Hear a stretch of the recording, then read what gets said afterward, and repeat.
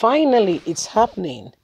With regards to insecurity, stakeholders are preferring solution to the banditry, killing, kidnapping going on in Oyo State. So it's really happening, my wonderful people. You know, Oyo State of late in the southern region has been on a very high alert with regards to a lot of insecurity going on there. For starters, what happened in Igangan was a very serious blow to people in the south. Please don't say it was not my vicinity, so it's not my problem. No, that will not be a true spirit of oneness, unity, and a single struggle to ensure that we get what rightfully belongs to us. It is important that when things happen to people around you, you don't just go and say, well, it's not my business.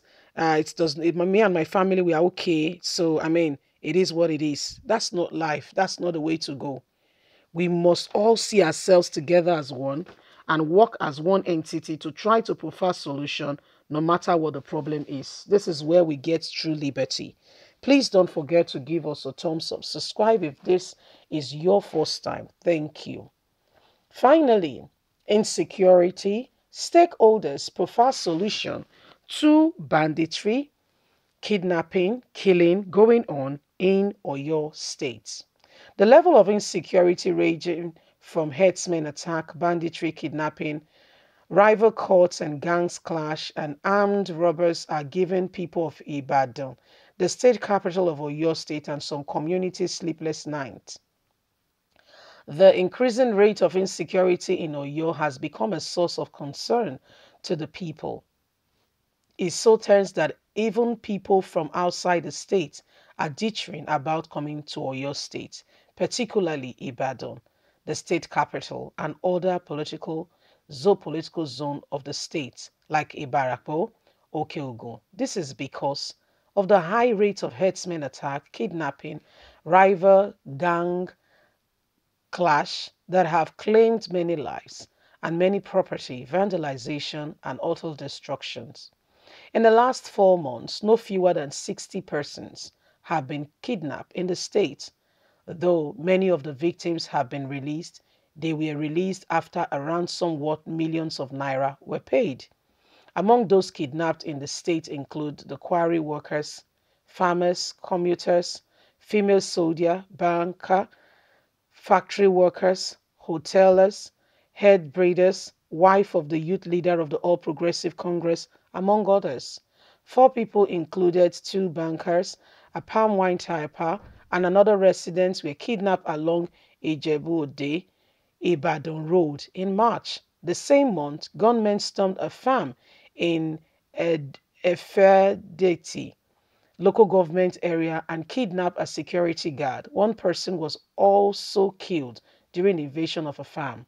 Another 3 persons, among whom are couples and a farmer, were kidnapped at Sanye and Soko area same March. The couple were adopted inside their farm, located in Agbagbomejo village, the Sanyo area, while the other farmers were adopted in the Sako area of Ibadan. Similarly, 4 people, among whom were 3 workers of the quarry site and another resident, were kidnapped in April. Also 3 women, among whom are female soldier, were also kidnapped. They were adopted in Okpa village along the Ijebu-Ode Ibadan road. A few days later, some unknown gunmen stormed Igbarapo geographical political zone and kidnapped no fewer than 7 persons. A day after the kidnapping of the 7 persons, gunmen hijacked an 18-seater commercial bus along the Igabora Ereke Road and kidnapped all the passengers, including the driver. In Ogbomosho, gunmen disgraced lodger, and same month in April stormed Ijamo, a town in Oshogbo geopolitical zone, and kidnapped 9 persons. Among those kidnapped were some other persons all there, and a lot of things so numerous to mention at this point in time. Speaking on insecurity in the state, Halaji Balogun of Ibadan land has said the major challenges humbling the acquiring of effective security equipment. He wanted family heads and ballets in Ibadan and the state at large to be more responsive to their domain, reducing criminal through periodic meeting and engaging with the people to say exactly when things happen so everybody know what is happening together. The Minister of Youth and Sports Development, Chief Sunday Dari, also decried the increasing spark of insecurity in Ibadan among other areas, while condemning the problem right now ongoing.